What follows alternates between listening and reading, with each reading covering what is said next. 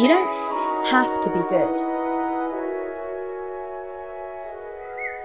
You are not the figurehead strapped to a vessel named after a fairy tale heroine.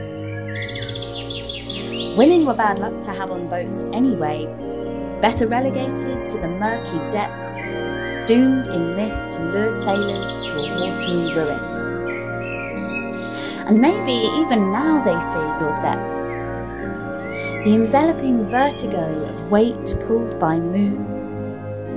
That they'll capsize in your magnitude and be washed up ragged on an unfamiliar shore. So much squeezing of your capacity moulded and whittled to a more palatable shape. When the curves of your compass are colossal.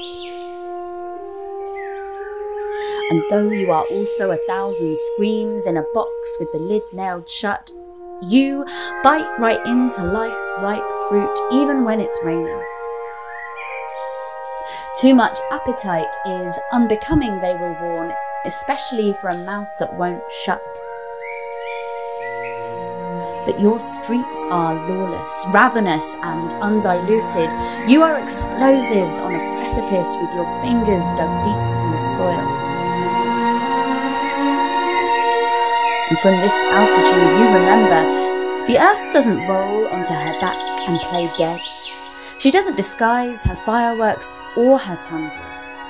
Instead, she pulls the brightest robes from the box and flings herself across the sky as though it were a theatre, offering itself to her sensuality. Maybe we all contain a yawning abyss of chaos, but some of us are not afraid to touch the edge.